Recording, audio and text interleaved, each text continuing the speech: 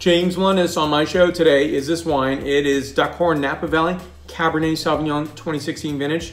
Stay tuned and I'll talk about this wine.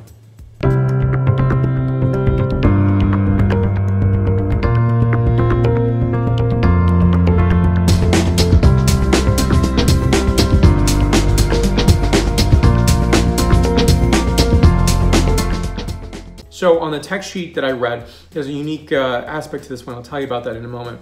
But for me, just a note about visiting. It's a great place to visit. I'll put more information down here so you can visit Duckhorn, more information down below. And I think it's a really splendid place to visit, and I've only been once.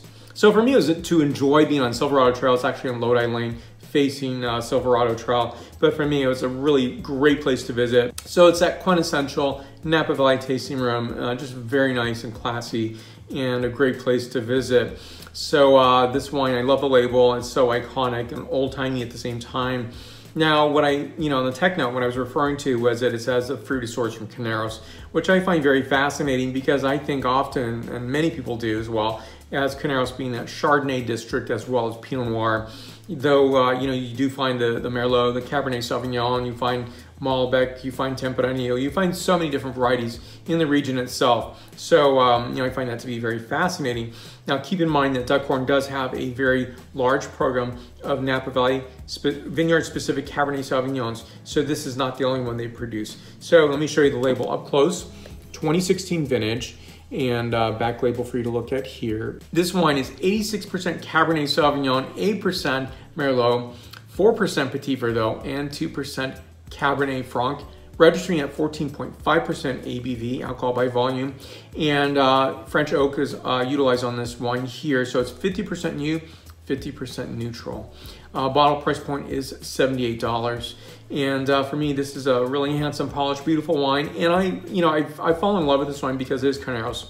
No matter what wine grapes are grown in Caneros, there was just a distinction about Caneros that I'm not really sure why it's so distinctive. Maybe it is the cool climate from the San Pablo Bay that breezes in. And I think that's probably one of the key points. But it's also just this really remarkable land that's absolutely pristine and beautiful. Now, this wine is something I think is handsome, gorgeous. It does differentiate, say, from Rutherford or, going to St. Helena. Now, this does distinguish between, say, the mountain fruit, looking at, say, Diamond Mountain, Spring Mountain, Atlas Peak, and so forth. It's just really uniquely different. So, fantastic wine to enjoy with steak or not.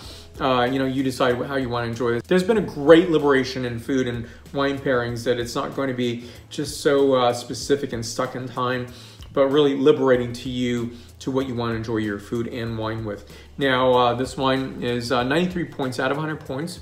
This is picking up some tart blackberry notes as well as cassis notes, fresh red roses as well as clove and pepper. And next, the palate characterization.